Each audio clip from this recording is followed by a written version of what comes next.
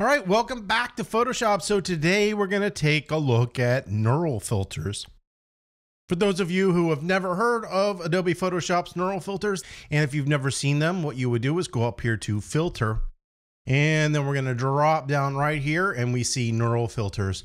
We're just going to go ahead and select that, and neural filters are going to come up. It's going to bring up this little box. We have little featured filters, and so these are our two featured filters. And so right here we have skin smoothing and style transfer. Now right here you can see there is a little cloud with a download arrow. And what this is saying is that you need to download this filter before you can use it. This one I've downloaded, this one I haven't downloaded. Then we can come in here, and these are the beta filters. And so anything with the word beta next to it is a filter that you can use. These are ones that they hope to have and eventually will be working on. You can see once again, I have two beta filters that I haven't downloaded, and I've left those so I can kind of show you how that works. So I'm going to go ahead and hit cancel. Now I've got a series of images that I've downloaded here, and we're going to use these images in the neural filters to see how they act. So give me a second. We're going to go ahead and pop back over to Photoshop, and we're going to start this tutorial on Adobe Photoshop's Neural Filters 2021.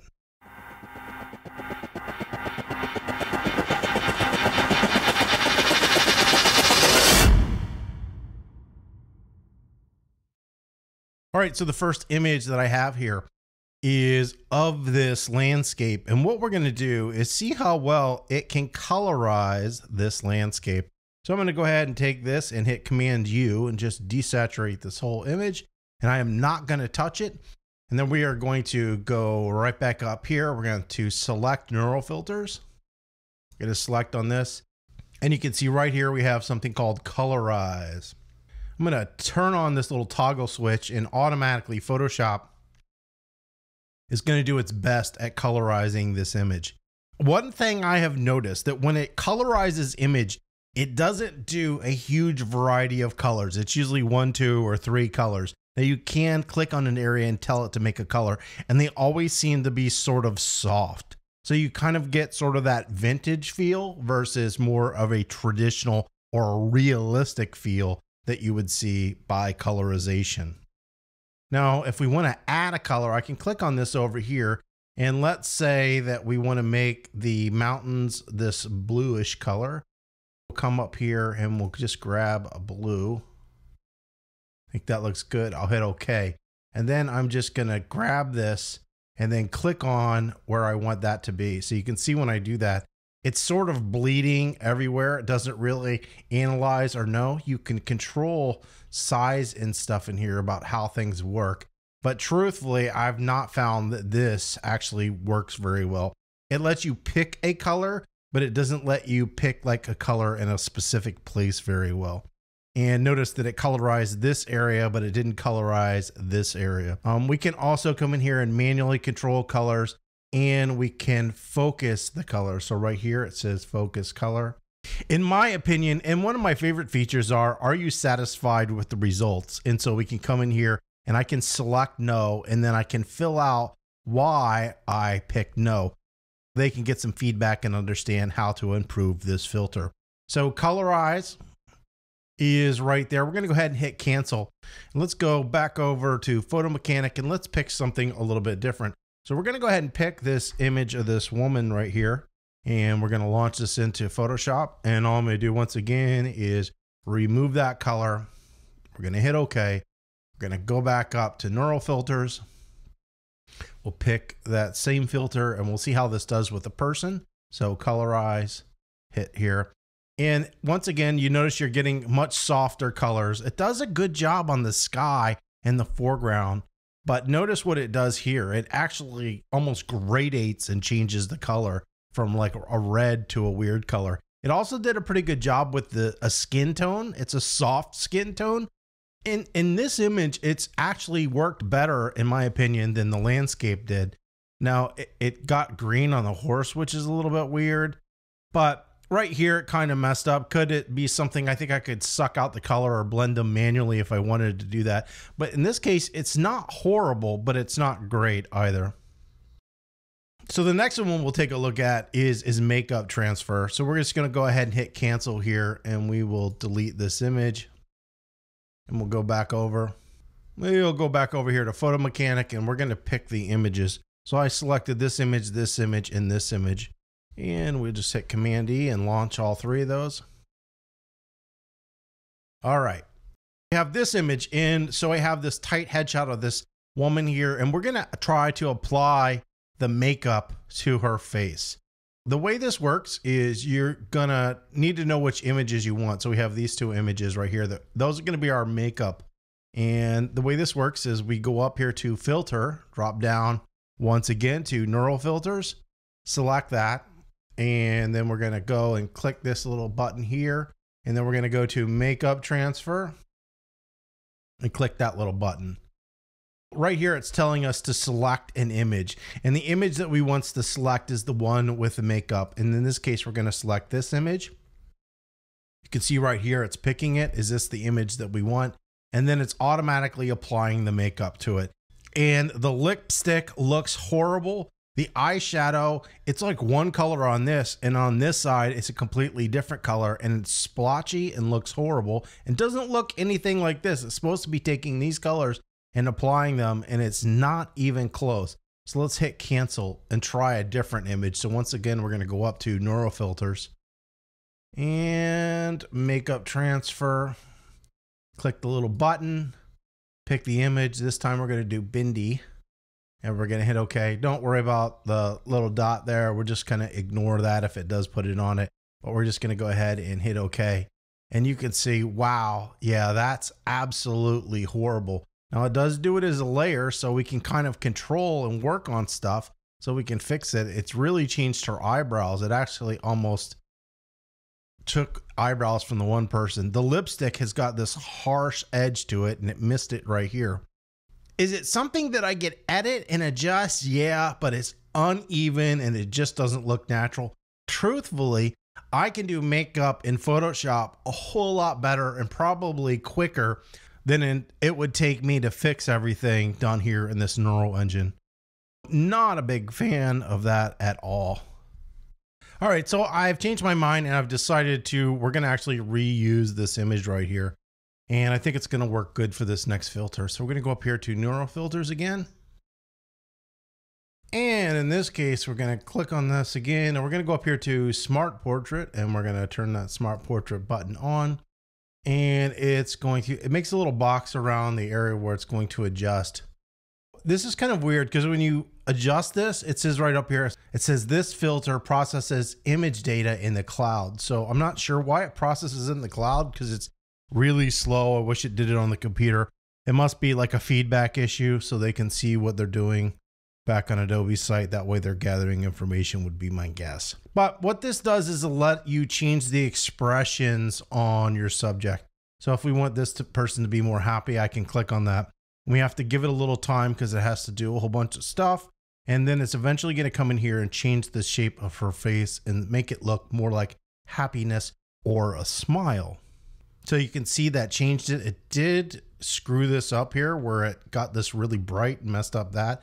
It does make the person smile. It changed the shape of their face a little bit. Let's do the opposite. So we're going to make this person look a little bit more sad or a little less happy. And you can see once again, it did it. Now right there, it kind of did something weird with the neck and it looks really odd and horrible. Where it changed the face good, it messed up the neck area. And we can turn that off if we don't like it. So if we wanted to do anger, we could come in here and make someone look more angry. Once again, it totally messed up that neck. Let's see, facial age. We'll go ahead and try to make this person look older. Yeah, it looks like it just made them fatter and it messed up this area, and that looks really horrible. Now down here, it has some experimental retain unique details and feathering, so you can change some of those things. But for right now, I'm just going to be leaving it on its default settings. Now we can control the age, the gaze, the hair thickness, the head direction, and all this stuff.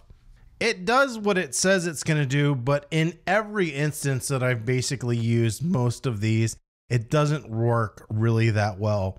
Truthfully, Liquify for shaping the face works a whole lot better. Now you can't really adjust someone's smile or angry, but you can open up eyes, close eyes, make things more even, make nose more parallel, make it bigger, smaller, control the lips and do stuff like that. Things that people would actually want. This seems to be more of a gimmicky option. Truthfully, I think a lot of these neural filters would be better off on just like a phone app. So if it was like the Photoshop phone app or some sort of gimmicky phone app where you could purposely manipulate somebody to kind of make them look better. It reminds me of the horrible face smoothing and face shaping that you see on a lot of phone apps that people tend to use. They don't look good. They don't look realistic, and they're just overdone. So the next one that we have here is what's called super zoom. And so right here is that little download buttons. And so to download it, you need to just go ahead and click that. And then over here, you can see it's downloading that file. Now, once it gets it, then we can use it. But I'm gonna hit cancel because we need to reduce the size of this image. So we're gonna come up here and go to image size, and we'll make this like 400 pixels. So it's small. All right, and then we're gonna increase the size. So we're gonna go to image size, and I'm gonna switch this to preserve details. This is what you would really use to increase size. We're gonna make this 2000 pixels. All right, reduce this down. So what we can see is we've really reduced the quality. This looks pixelated, artifacts. It just doesn't look good.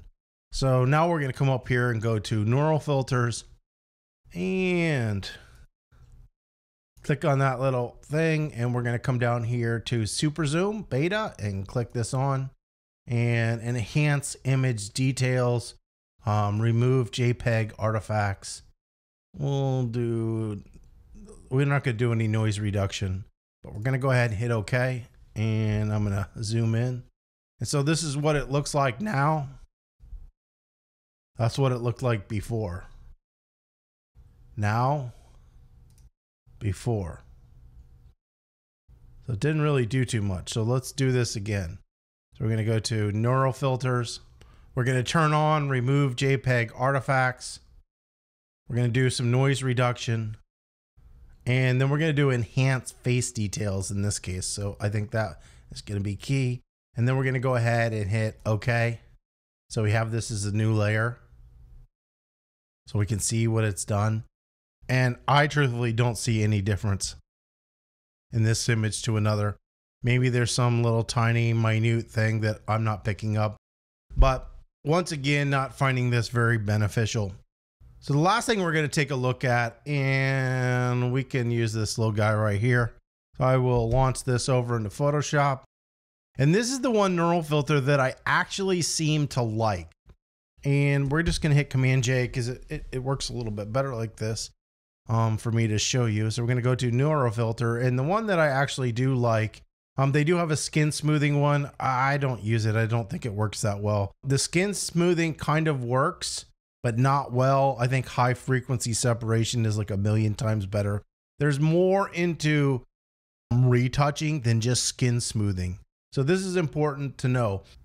It's shadows, it's lines, it's a whole bunch of stuff. And a lot of times it just needs to manually be tackled.